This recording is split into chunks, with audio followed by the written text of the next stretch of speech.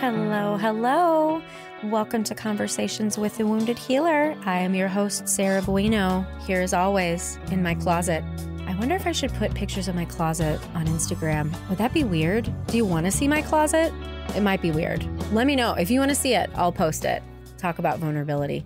Anyway, I wanted to share with you, I've mentioned this a couple times before, but I'm really trying to embrace this idea of marketing myself and asking for what I need, because I'm realizing that, yes, the universe sends me blessings just for being me, but also if I want something, I need to ask for it. So I would like to ask you, if you are so inclined to support the podcast financially, you can do that on Patreon. If you're not familiar with Patreon, it's basically a website where you can create a profile as a podcast producer, as an artist, as just a person, and then people can come and be a patron of your arts, whatever that may be. And so on my Patreon, donations start as little as $1 a month. If you would subscribe at $1 a month, then we get to be friends and you get my undying gratitude. $5 a month gets you into the monthly live discussion. And we've got several lovely women that I get to speak to on a regular basis that I absolutely love. And any more than that, I don't know. I've got to figure out some more shit to give away. But if you would like to subscribe on Patreon in order to support the podcast, I would be so appreciative. Also, you can support the podcast by leaving a review on Apple Podcast. Even though it doesn't necessarily do anything to boost ratings on iTunes. Well, iTunes is going away, so I don't know what the fuck they're going to call it later. But anyway, it doesn't do much for that, but it actually lends a bit of credibility. The more reviews that you have, people see like, oh, somebody listens to this. This is important to some people, so I might check it out. So if you would do that, I would be so appreciative. Now, onto one of my favorite humans on the planet. And I'm not just saying that. I know I speak in hyperbole often, but Bob Carty is literally one of my favorite humans on the planet. So Bob Carty is a retired social worker, supervisor, author, trainer, mentor, and board member who's worked in the addiction, treatment, mental health, criminal justice, and child welfare field. Having over 40 years of experience working in many roles, he sees himself as a counselor interacting with the world around him, but other people saw his role better than he did. Bob Carty is special to me for so many reasons. I met him, I think I was doing groups at Harborview, which is my favorite treatment center in Chicago. I don't get paid to say that, but it is my favorite, because that is where my heart is. And he was the program manager there. And the program manager there before was a mentor of mine. And so I was a little bit like, who is this Bob Carty? Who does he think he is? You know, I'm always a little like skeptical at first. And even though Bob has a decade more work experience, or a decade, he has 3 decades. Let's be honest here. He's going to listen to this and laugh heartily. He has 3 decades more experience than I do. He always treated me as an equal. And it just gave me space to kind of like blossom into the therapist that I wanted to be, into the trainer that I wanted to be. I truthfully often think about Bob when I'm making decisions about how to act as a social worker in this career.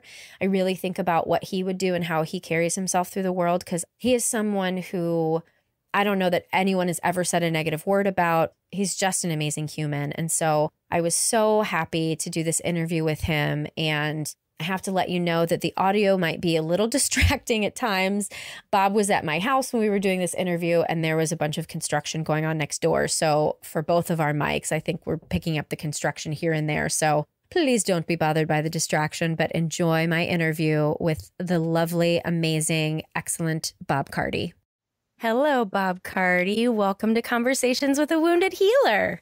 Well, thank you, Sarah. It's great to be part of this. I know that we've talked about this for a long time, and I finally agreed to sit down with you. Yeah, I've only been doing it for a year, so. But you've been busy. Yes. Yes, I have. You've been very busy. So I'll start with telling folks how we met. I think the first time we met was when you became director at Harborview, right? Yes. So Harborview Recovery Center is where I had my internship when I was in grad school, and Tony Passione was the director at the time. And when I got into private practice, I wanted to do groups because I love groups. And as soon as I started private practice, I was like, oh shit, I miss something that was vitally important to my career. And I think I reached out to you and was like, hey, would you want me to do a group? And you were like, yeah, let's do it. Mm-hmm. Absolutely. Yeah. It seemed like, from some of the things that Tony told me about you, especially around some music therapy things you were doing at the time, and just seeing your spirit and stuff, it's like, yeah, I got to get you on board here. And now it's literally like the favorite thing that I do. Yeah. So for those of you who don't know Bob Carty, he's a super big deal in Chicago. He loves when I say that. But Bob's been in the field for a long time and is probably one of like the most highly respected people I have heard of in our little corner of the world. So no pressure, Bob. Yeah, really. This is going to be real easy. I love that living legend kind of thing that some people throw on me. I know, right? What does that feel like? In some ways, I feel like a hero, but I also feel dehumanized in it. Oh, interesting. So it is kind of strange. Would you say more about that? It's funny, this topic of wounded healer that we're going to get to, for me, is so much about the work we do professionally, making it personal, and being a person in that. Mm-hmm. But when people start kind of saying things like, wow, I've always heard about you and I've wanted to meet you, but I've been always afraid to come up to you, like at a conference or something. Oh. It's like, well, why couldn't you just walk up to me? I mean, I don't have an entourage around me keeping people away. No, you do not. You do not. And you're definitely not an intimidating looking person. You're a very warm looking person.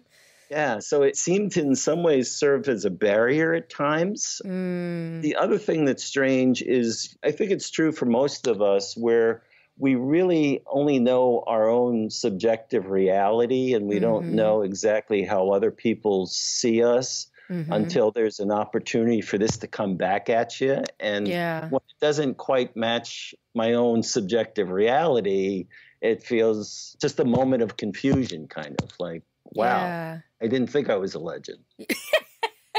So we're jumping in right at the get-go, and I'm just trying to, I guess, understand more of your subjective experience of yourself. Is it like a self-worth thing that gets in the way of letting yourself take that? What is that?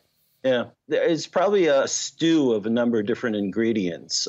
One of them, it might be the self-worth thing, because I've, often have that inner voice that generates a certain amount of negativity. So I suffer from imposter syndrome just as much as maybe other folks do. So I think that's an element of it. But I think another element is that I really feel that throughout my more than 40 years of working with alcoholics and addicts, I really always just still saw myself as a counselor. I may have been in different roles. I've been supervisor, I've been a deputy director, I've been a clinical director, but I still always saw myself as a counselor. So I don't think the role I was in became how I was interacting with the world around me. But I think other people may have seen that role instead of who I was. I think that's what I'm trying to say.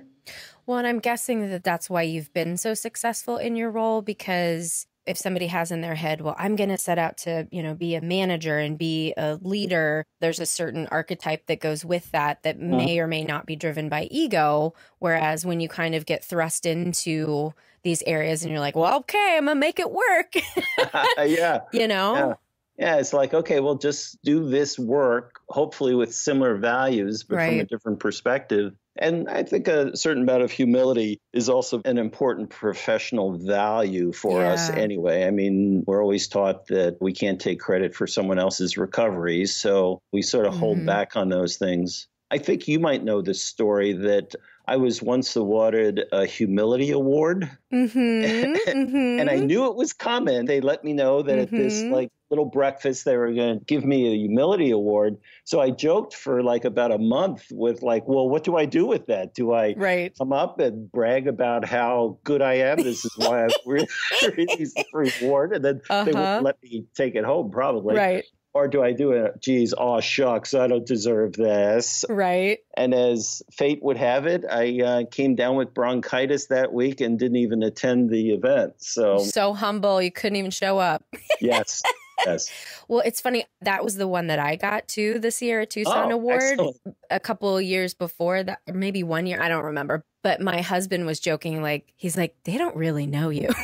But it's something like I use you as a model for that because I think as my career grows, I want to stay humble. I want to stay connected. I want to be grateful. And of course, I just want to find that magic sweet spot of like sitting in it and then everyone will view me as humble and then, good day, sir. Everything's fine. But I find a struggle between owning my power and promoting myself in an authentic, non-ego driven way and being humble, It's hard.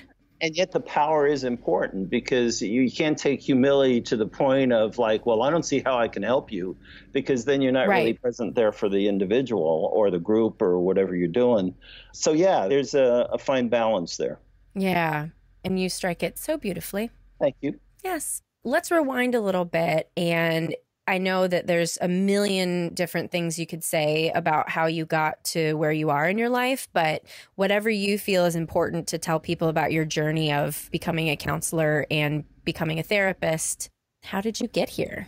There are a lot of different stories because they're all sort of woven together in some ways. I think for me, a big part of this really happened after I completed my BA in sociology in 1973 and really wanted to just get my first job in the social services. This was back on the East Coast. And I was facing some personal dead ends, just not getting positions. The fact that I had a ponytail down the middle of my back might have had something to do with it. But Chicago had the reputation at that time that if you can't find a job in Chicago, you can't find a job anywhere. Really? So, wow. Yeah, and I had a buddy who had an apartment up in Rogers Park. So I moved out here just out of faith, thinking, we'll see, maybe I'll work in the social services. And I got a job working with emotionally disturbed kids in residential treatment and loved it. And for me, at that time, I was about 25 years old. And I think it was a classic to start working with kids because I was just a big kid myself. But I had great supervision there because these kids were in residential treatment for emotional disturbances because they really were pretty disturbed and needed to be in residential treatment. So they certainly could push buttons. And I learned a lot about myself and how to interact with them and how to engage people who sometimes didn't even seem like they wanted to be engaged. So I learned a lot of great basics. But I still knew I needed a master's degree. So I went to Jane Addams College of Social Work at UIC and did a child welfare placement my first year. And my second year, I was interviewing and thinking that I was going to get a nice gig for second year internship because that's always important. And I was turned down by a number. Well, I wasn't exactly turned down. I was told that I could work for them as an intern if I cut my ponytail. I hate that. Yeah, really. And this was circa like 1979 by this time. And I was still kind of taking my stance that, no, my ponytail was part of me and we were not going to part ways. Yes. I was told that there was this hospital-based treatment program for alcoholics at Grant Hospital that was a great placement. So I went there, and within a month of working with alcoholics, I knew that I was working where I was supposed to be working. So that was September of 1979, 40 years ago. Wow. I was 8 months old. And I'm an asshole. Nice. That's so awesome. I felt that same way when I started at Harborview, like, oh, these are my people. Yeah. What do you think it is about that population that really speaks to you?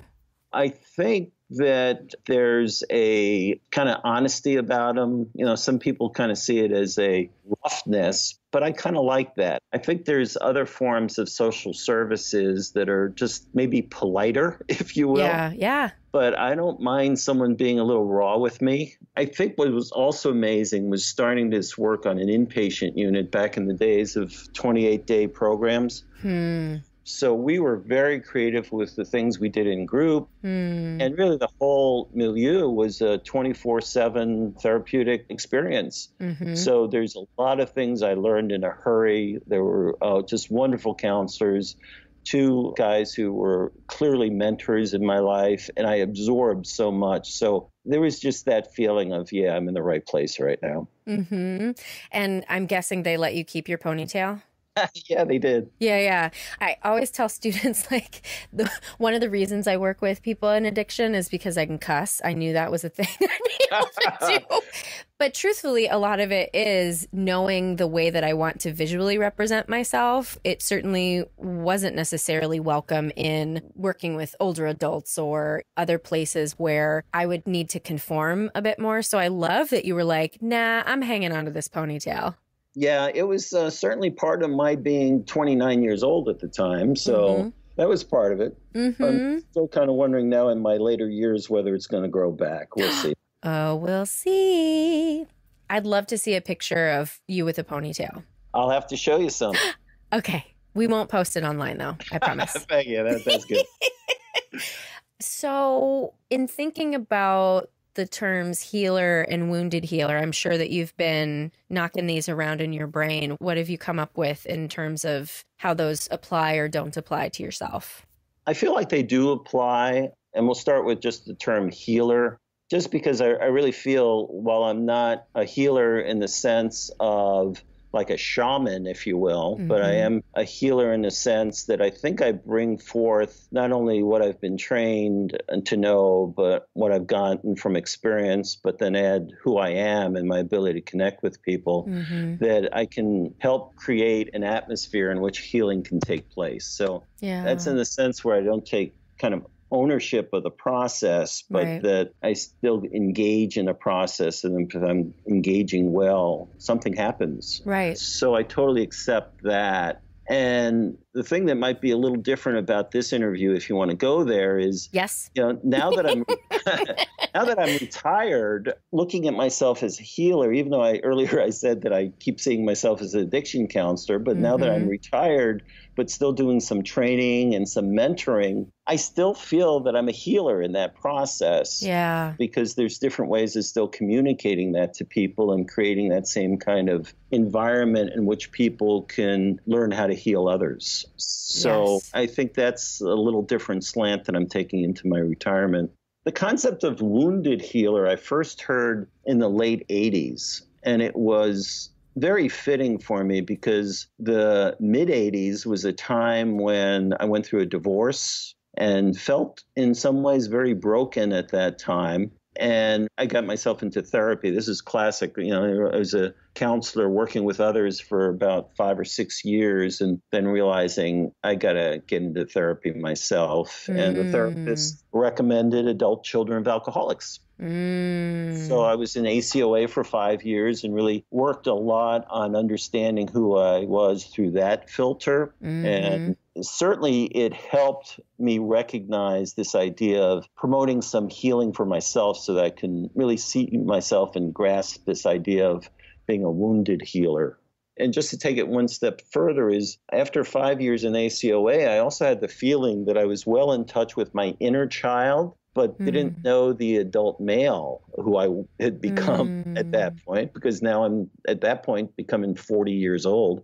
So that's about what time the men's movement was popping in this country in the early 1990s. So I started getting involved in that and got in touch in different ways with what it is to be a man who's really trying to connect his brain and his heart together, which I think took me to another level, too, beyond where I was in ACOA. Yeah. Can we dig into that a little bit? So to tell a little history to folks, there was a presentation that we were doing together, you, me, and Meredith. And Meredith and I were doing women actually the first time I was doing a shame presentation. And Brené's initial research was just done with women. And you came up to me and you were like, but what about the men? And that's exactly how I said it. It is exactly. You sound like that all the time. I need to tell you. And then we ended up doing this presentation and combining all this together. And I feel like you and my husband are so similar in that you are very safe men. And I'm curious what you think of this, because the thing that I've come up with is that there are plenty of men in the counseling field who don't feel safe to me. And I don't know what exactly I'm picking up on, but the difference between that person and someone like you or my husband is I think there's a feminine understanding of emotion that's very different. And you're not an effeminate person, neither is my husband, but there is a feminine quality that makes you feel very safe. So I'm curious your thoughts on that, about like just men in general getting in touch with that part of themselves. And do you have to lose something in order to get to this place of touching your emotion? I don't know. I said a lot of things, but I think you have things to say.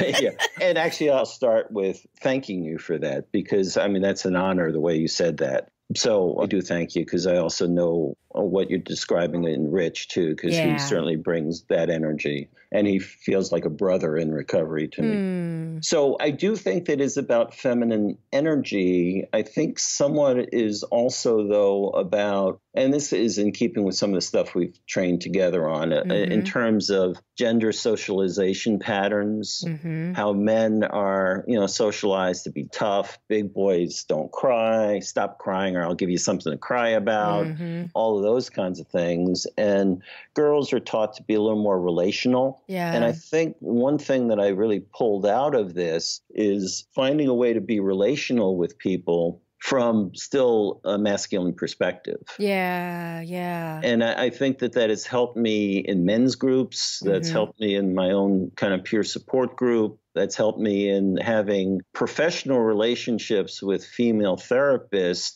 that are still respectful and personal. I know that there are a number of my proteges who are female therapists. And when I first was mentoring people, I was really only mentoring men. And at a certain point, it seemed very safe for female therapists to describe me as their mentor. And I was okay with accepting that. And that really has only happened in the last 5 years or so. Really? Well, we got together at the right time then. There you go. Yeah. And as you were talking about being able to be relational from a masculine space, in that I'm kind of hearing you having cultivated the understanding of who you were as a man, right? Because you talked about knowing the inner child, needing to get to know the man, and then from that place of wholeness, then being able to really connect at an authentic level. Right. I think that is that kind of putting together the brain and the heart. And the fact that I was able to do some inner work on myself made me feel more authentic. I know that could be a word that can be overused, but I think that really fits for me here, that I was no longer coming from a needy place to have people like me, but really be in a place where I felt connected with people. I think that in itself is at the heart of a lot of this. And jumping a little ahead again into my current situation is being retired now, all of about 4 weeks, is one of the things that certainly happens to many retired, especially men, is that they lose those social networks that they had at work and maybe in some other places. And I've made it a very conscious effort to stay connected with people. And I think that that's really a part of who I am now. It wasn't just part of my work identity. It's part of who I am. Right. I mean, as therapists, if we're not wanting to connect with people all the time, we're probably in the wrong business. Yeah. Can we go back to when you decided you were a counselor and you weren't in therapy and you decided to go to therapy? Can I ask, I keep telling my students, go the fuck to therapy. It's not an option. But I thought actually back in the 70s, they were not necessarily forcing you to go to therapy, but I thought it was a recommendation. So I'm curious why you didn't go back then. Well, in more like psychoanalytic social services, they were saying that that's part of your training. Now, though, going into this alcoholism unit at Grant Hospital back then, what they recommended was really go into a number of AA meetings, just to kind of see what that was about, open AA meetings. Right. So it really did give me a chance to get that kind of understanding, but it's much more of an understanding of AA than an understanding of myself. myself. Right. And it was only after I was starting to really kind of not only have some years of clinical experience, but then go through this personal confusion and frustration and sort of kind of really crashing and burning a little bit before getting ready to build myself up again. That was really pretty much where I was. It was really flight of the phoenix in the mid 80s for me, that I knew that the kind of rules, and they probably were rules I was living by, just wasn't fitting for anymore. Maybe that's how I got through college and through my 20s, but at 35, that wasn't cutting it anymore. If you don't mind going there, what were some of those rules? Well, one real obvious one was Bob Carty. Forgive me for identifying myself in the third person, but Bob Carty is not the kind of person who would get a divorce. Yeah. And I kind of believe that, and kept me in a marriage that was not a good marriage, I believe. It had some wonderful things in it, but for me, it wasn't where I needed to be. So the fact that I could kind of realize that I need to take a second look at that to understand why I was living with that rule. A number of other kinds of things about who I could trust and who I couldn't trust. I think people who I trusted at that point in time was a very, very tight circle. So I think it really reflected my own mistrust of the world I was living in. I really reflect now of where I am, 40 years later, a little less than that, I guess, now from that position, and recognize I have so many different circles of wonderful friends because I opened up to the world a lot more.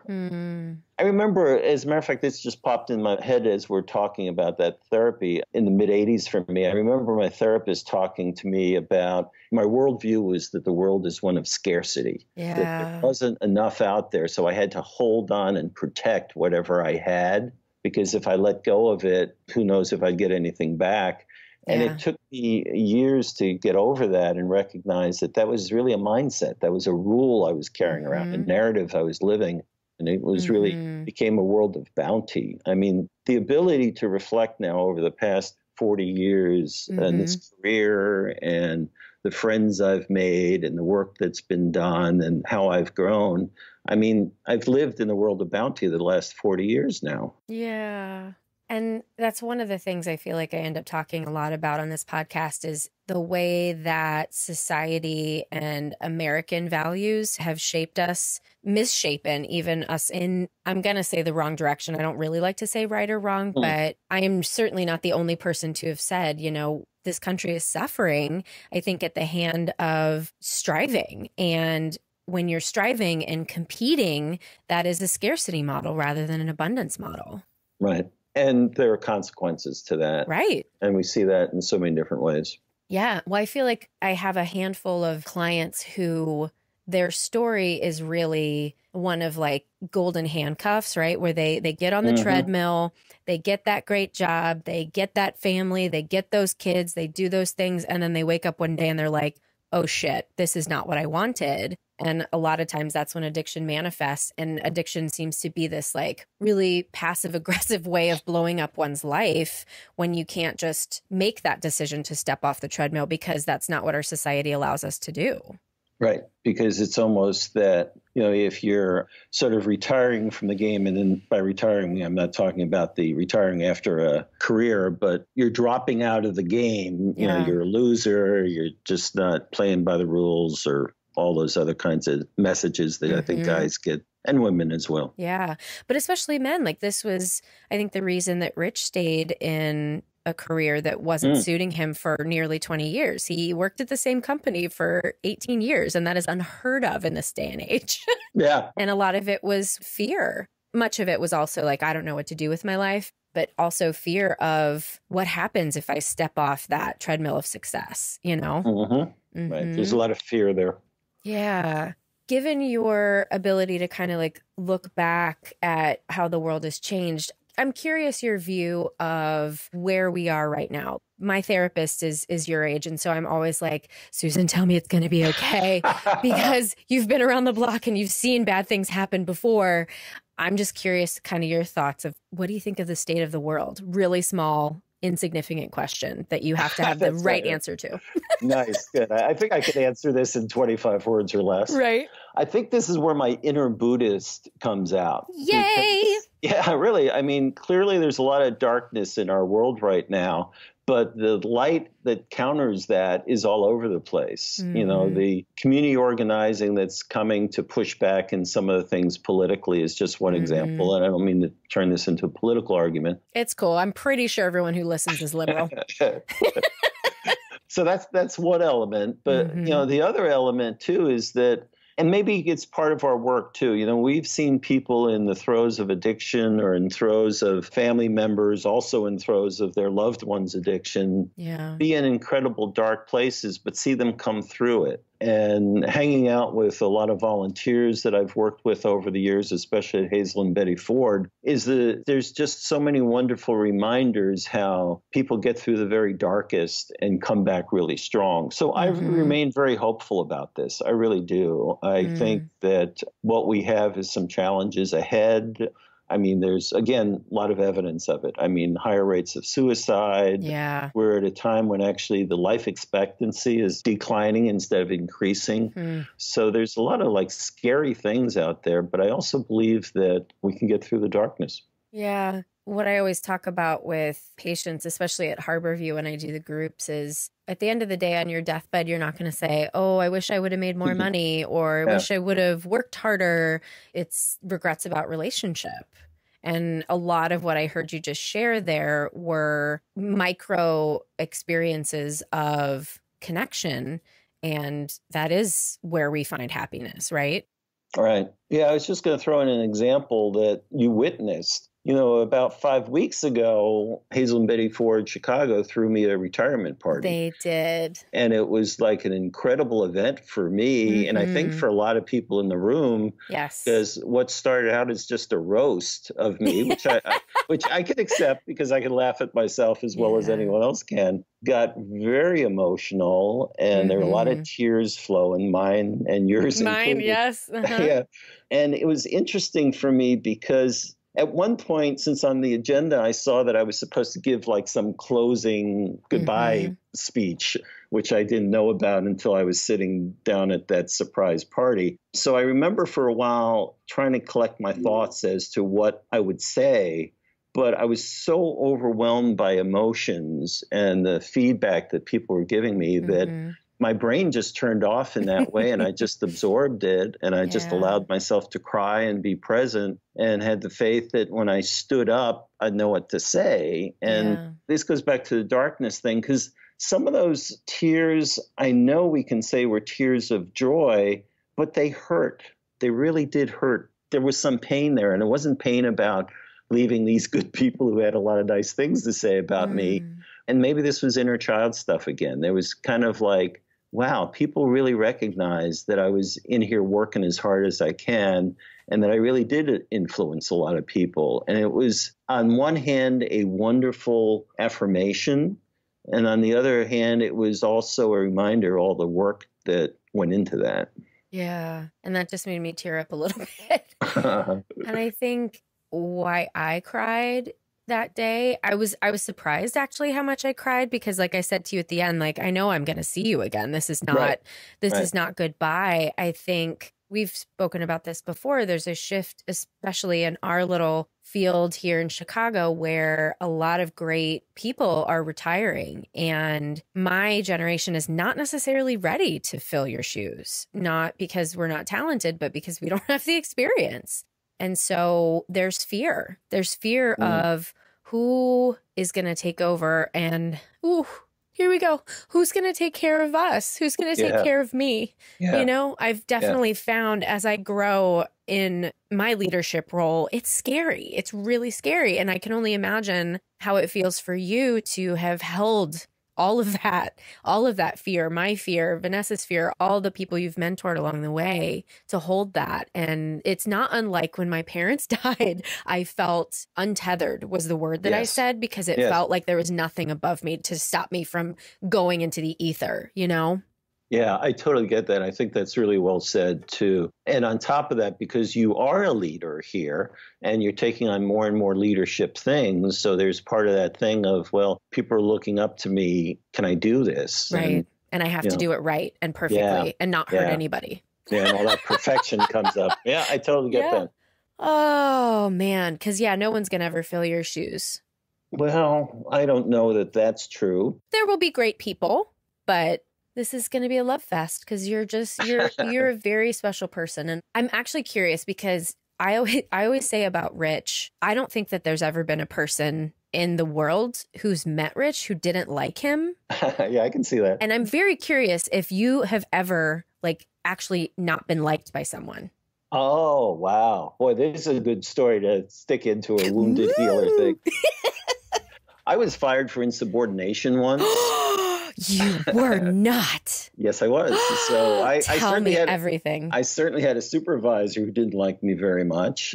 This was my last days at Grant Hospital. So somewhere around 1988, Grant Hospital was bought out by a for-profit healthcare corporation that believed that the only way that they could stay for-profit is make sure that every unit of the hospital made money. And that also meant that if there were some openings in the position because someone left, we'll keep those openings open as long as we can, because if you can't control the dollars coming in, you can at least control the dollars going out. Wow. So there was an open position in the evening IOP that was pushing real hard to get filled.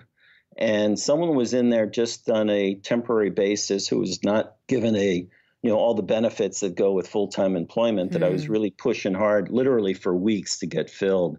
And this person was in a staff meeting and said some things that he probably shouldn't have said, but it was a staff meeting. And my supervisor was in the room and told me right thereafter that I had to write him up for that. And I said that this was a staff meeting. He was expressing himself, getting frustration out. That's what counselors do. We need a place to circle up and just let it out instead of hold it back. She was not in agreement with that. And the next day, she came to my office and told me that I was fired for insubordination, and she had security walk me off the unit.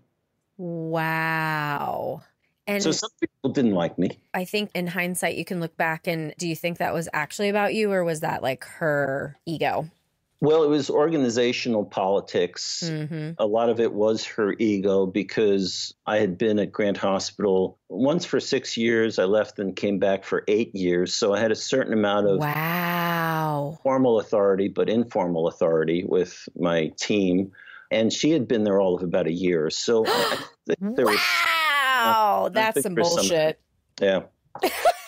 I do also consider this the Dennis Rodman factor. Actually, I said 88. This had to be 98. This is 1998, because that's when Dennis Rodman was with the Bulls. And of course, being a rebel that he was, my son accused me of trying to pretend I was Dennis Rodman. Did you still have a ponytail? No, that had been gone. No. That would have really upset her. Wow. That's interesting. We'll have to see in Rich's therapy career if anything goes down like that. But there you go. He did tell me that like he had one playground fight when he was like 7 or something like that. So what are you going to do in your retirement? That's the biggest question ever. Oh, well, I guess there's a story to tell in that too. So I retired about a month ago, and the very next day I started thinking, I don't want to waste time in my retirement. I just don't want to kill time. I want to use this as an opportunity. So I started thinking about the things that I wanted to occupy my week with, not necessarily doing all these things the same day, but make sure I bring this into my week. So one of them was increasing my physical workouts, because I want to get in a little better shape. Another one was, I've always been a student. I love to read, and I want to keep learning more and more about our profession. I mean, you've moved me in some wonderful directions in some readings, like around self-compassion and stuff. So I want to stay active on that. Right now I'm reading some stuff about trance, which is very kind of fascinating stuff. I'm not even that sure how I'm going to use it, but it's great stuff. Trance? So yeah, trance. The book's called Trance's People Live. Yeah, Stephen, I'm going to blank on the name. Name retrieval here is part of retirement. Starts with a W. But anyway, so reading and keep studying, that's another thing that was a part of me. I've started playing guitar. As a matter of fact. No, really? Yes, yes. Yesterday was my first guitar lesson. I bought the guitar a few months ago, but I've been sort of taking lessons on YouTube. But this was a real teacher, so I'm back being a student. So I'm now a guitar student. I love this. Thank you. Thank you. Please, can I come to your first recital? You being a singer, that's great. That's be perfect. Yes, we'll do a duo. Nice. And then the fourth area was some writing. I've been journaling for at least 30 years, and I'm still not quite sure what I'm going to do with my journaling, but I want to keep journaling and I want to maybe do some creative writing. Yeah. Would you write a book? Possibly. I don't know. I really don't know. I don't want this to be necessarily work. And this actually gets to the point of the story, I think. So I came up with those four things. And I noticed right away, too, that all those were solitary things. And since I talked about being relational and want to get people in my life, I thought, well, every week I have to have some social connections. Like, as a matter of fact, what we're doing right now is part of me getting out of the house and having social connections. So I had those five things in mind. And now me still being maybe a little OCD here, decided, well, I'll make a grid of those five columns and dates and put it all out there to see that I'm staying accountable to my plan. Yeah. So I brought this up into my men's group next Thursday after I did this, knowing exactly how silly this sounded. So once again, I have to get my vulnerability. Exactly. I just put it out there. And one of my dear friends in the group said something I think very wise. He said, it sounds to me that you've just finished a very successful career and you're trying to have a successful retirement. Yeah, that really stuck with me because it's interesting. That's an absolute true statement, but I don't have to use the same skills that I used in my work identity to have a successful retirement. Wow. That is a truth bomb. Yeah, there you go. Yeah, I hope that when I get to retirement age, I kind of have this thing in my head that I'm never going to retire, and I don't think that's healthy. What you're explaining sounds like, yeah, I would need a plan. I would need to schedule that shit. I would need to accomplish something and absolutely have some sort of success in retirement. So that scares the shit out of me. Wow.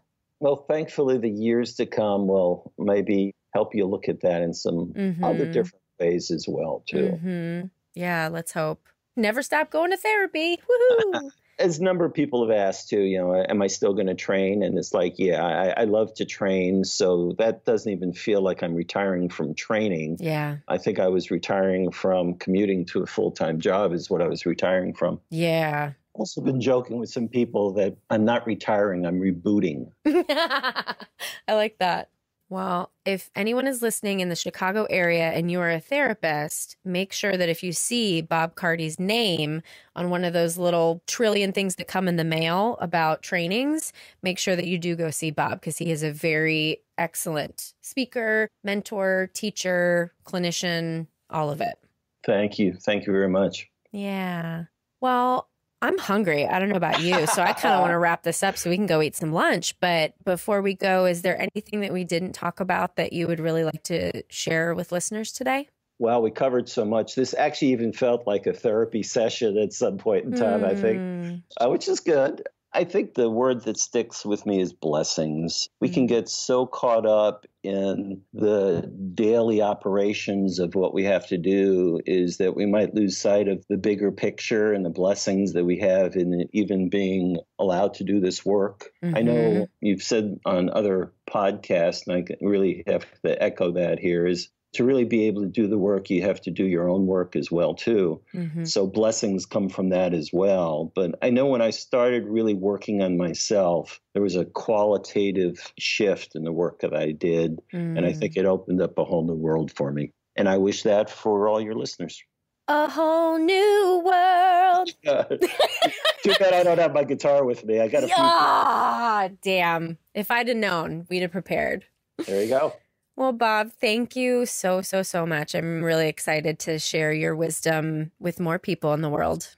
Thank you, Sarah. I'm glad we did this. Me too. Bob, thank you so much for being on the show. And if you want to learn more about Bob, you can't because he's retired. He doesn't want to talk to anybody anymore. Truthfully, though, Bob is an amazing human, and just be grateful to have heard his wisdom on this podcast. So thanks as always to Andrea Klunder and the team at the Creative Imposter Studios for editing, to Liam O'Donnell for the album art, and to Ben Mueller for our theme music. Please connect with us online at www.headhearttherapy.com/podcast, or Spotify, or Instagram, or Twitter, or wherever the hell you want to hang out, because I think you're awesome. Have a great day. Till next time.